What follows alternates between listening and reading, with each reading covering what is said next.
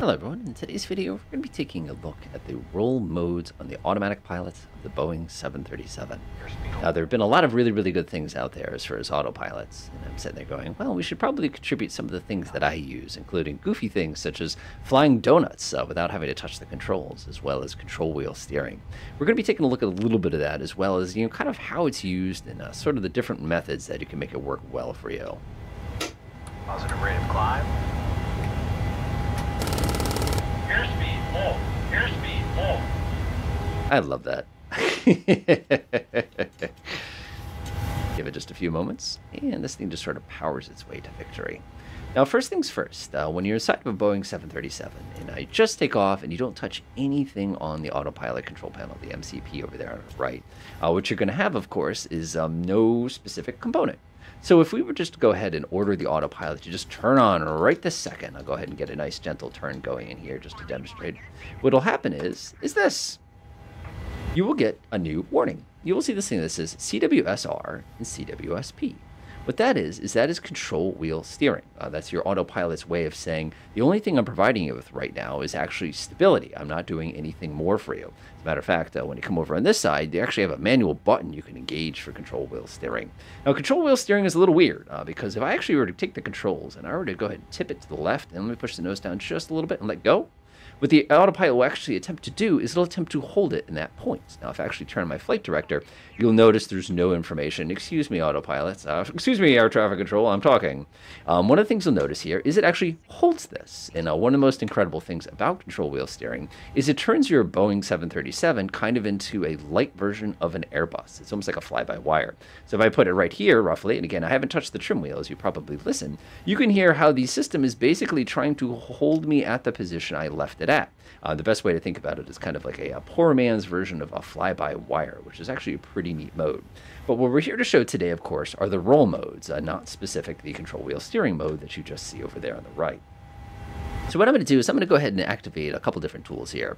One thing I'm going to do is I'm activate a lateral navigation. That's going to be the most basic of your modes. By the way, did you notice when I hit that the control wheel steering light went out and it switched to control wheel steering P for pitch? This simply means that it is attempting to find a specific altitude for us. Of course, our altitude today is 8,000. So while it's running up there at maximum speed, I might as well just sort of help it out a little bit. Again, just for the purposes of this demonstration, I'll just hit VNAV real fast. And that way it's going to lock me out when we get to 8,000. So there's a couple different modes that we have as far as a roll control on our 737. The simplest mode, of course, is going to be lateral navigation mode.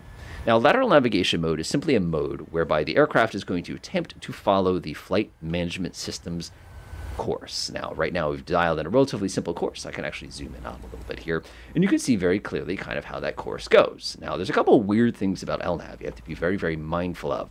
LNAV has an interest in following the magenta line of safety, but it also has an interest specifically on achieving the waypoint that it's been pointed towards. Another interesting thing with lateral navigation here, the LNAV button, is you have to have a route that doesn't have breaking points on it. In this case, we have a direct path basically to where we're going today. If for some reason we had a discontinuity in here, the lateral navigation would slip off and you couldn't even engage it. Another fun thing with lateral navigation, of course, is you have the ability to basically alter your plane as you go and then engage LNAV in a kind of a reactivated kind of a thing. Now, one of the interesting things you'll notice here is if I were to go over here and shut LNAV off, you'll notice that we switch to control wheel steering again. That's going to be an important point in a few minutes here, but I'll go ahead and show you why that's kind of interesting in a moment. So the next mode we have, of course, is VOR LOC. This is a VOR localizer. This will lock onto whatever mode that you have selected in your navigation radio. Now, if I were to float down here real quickly to my navigation radio, you'll notice active right now is set to 11050. Now, if I were doing an ILS landing or something like that, I could come in here and notice it recognizes an ILS. I go flip, and now it knows this is it. But let's say for some reason I wanted to do Hartford VOR. I can come in here and say 11490, and if I flip it, it'll switch to 11490. Now, the interesting thing, too, of course, is that if we float up there, you'll actually see that 11490 is respected and recognizes it having a DME value of about 36.0 DME. That's how far away it is. The other thing you'll notice, too, is I'm going to flip down my heads-up display here. This thing's kind of handy for stuff like this, is I can actually dial in the course that I want to follow. If I were to reach over here and grab my course select, you will notice that, let's say I wanted to fly directly into Hartford VOR rather than using my lateral navigation. I could actually come in here like this, and you can actually see both down here on my screen. Let me zoom out just a little bit so you can see that a little better. You'll notice that actually as I move this, you can see the course that I'm approaching it. So let's say I wanted to do a bit of an offset course here. I want to come, let's say I want to do something like that, just like hit it at a slightly different angle. If I were to press VOR lock now, what will actually happen here is this aircraft will scoot over there. Now you're sitting there going, it didn't scoot over there. Why not? The reason being is if you take a look down here, you'll notice LNAV is in green, which means it's the current mode, and VOR localizer is set in white, which means it's armed. So what I'm going to do is I'm going to shut that back off. I'm going to turn off LNAV. I'm going to press VOR lock. Now what we're doing is we're saying, please use the localizer as the purpose of the source of our rotation, our left and right turning. So of course, we're not anywhere near that. So what I'm going to do is I'm going to go ahead and tip my control over here to the left, and I'm just going to let go. Now, what you're probably saying is, wait a minute, you mean you can steer the roll independent of the pitch? Yeah, it's one of those fun little tricks that a lot of people miss, and it actually works really well in turbulence.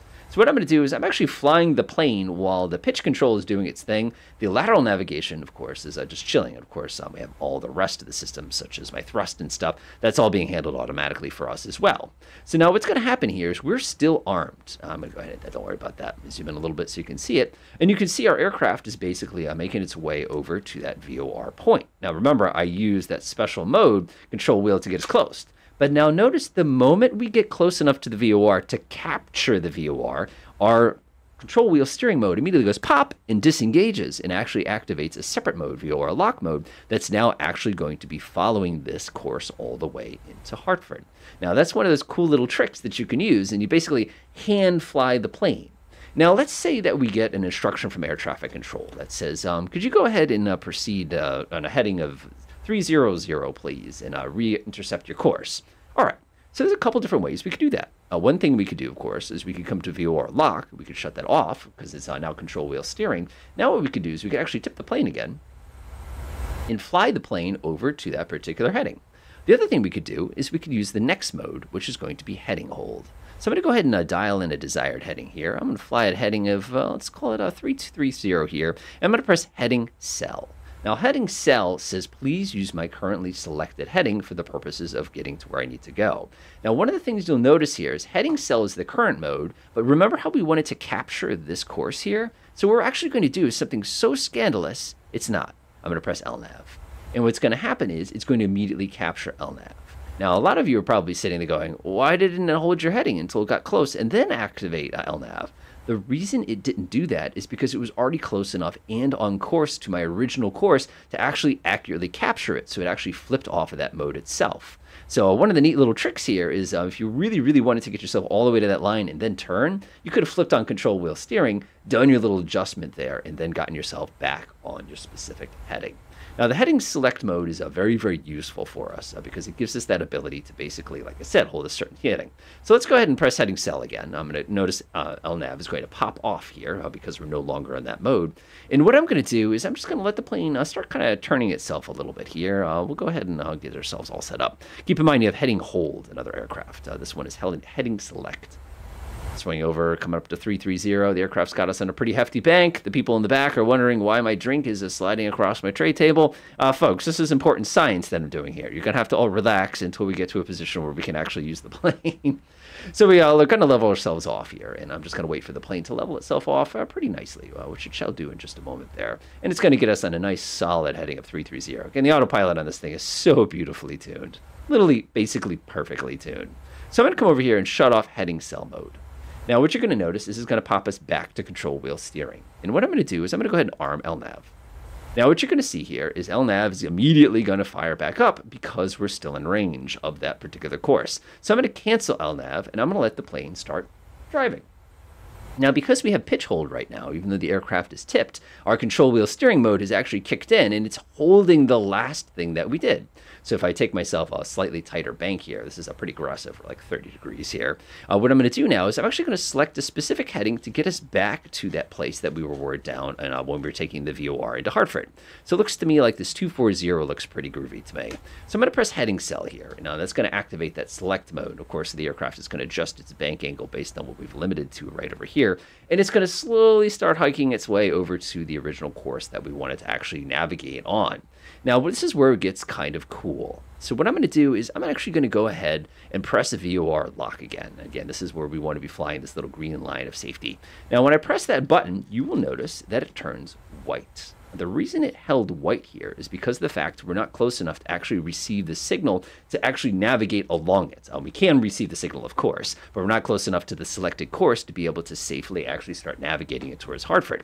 Now, if we were silly people, what we do is we do one of these things and watch what happens when we get really, really close to that course.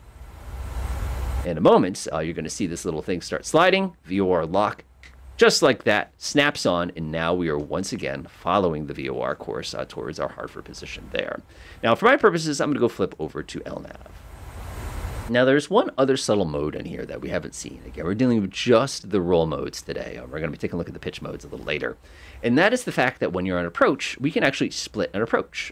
We actually have a couple different tools. Some of the old ones actually had a glide slope button independent of the approach button. The best way to think about this is the approach button combines a localizer with a glide slope in one button. The actual glide slope button isn't a button for us. One of the interesting things you could do with this, of course, is if I were to come over here and press the app button, you will notice that FAC and glide path both open up visually here. So looking for these particular approaches, which we don't have selected right now. So it creates a rather interesting situation. You also get this lovely little thing in here that tells you the altitude of this, which I don't know, I got a kick out of that. You've got the little piece with the course setting right there, and you can have the inbound course as well as the outbound course. It's just a cool little deal like that. But one of the things you'll notice here is because I press the APP button, it's desperately trying to latch on to this information that I have pre-programmed. As a matter of fact, we got to start our descent. We're almost there. Go ahead and reduce this just a little bit here because it's going to be 2,100 feet. Magic altitude here. There we go. Sweet. So one of the things you'll notice here, of course, and again, we're just concentrating on roll today, is it's desperately trying to find it. And it's actually armed the approach, even though we're this far away. Also notice that VNAV path has been selected here. It's trying to get us down to the approach. Now, some people are sitting here going, well, that's pretty cool. Does that mean it will actually start doing the approach when it gets there? Well, you'll observe that as this aircraft is spiraling itself downwards, it's struggling a little bit. It's basically now having a bit of a problem here, and you can actually see visually that it's desperately trying to latch on to that channel at that specific course coming in for a landing here. And you can see it's completely gone off the rails here. We're at FAC, we're at glide path mode. This thing is continuing to descend. It's trying to find that other waypoint, and it's going all over the place because it's basically trying to combine two different things at once, which is, of course, its vertical navigation now with its glide path, which is not its glide slope. So one of the questions that people always ask is, like, what's a good time to push the APP button?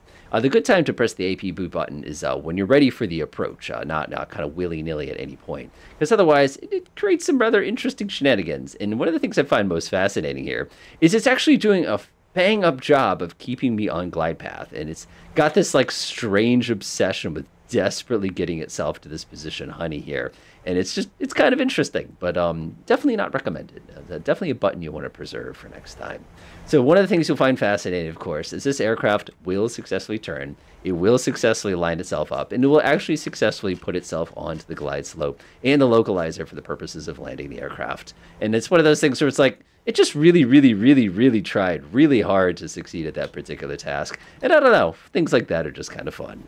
Next time, we'll take a look at the pitch modes. Enjoy.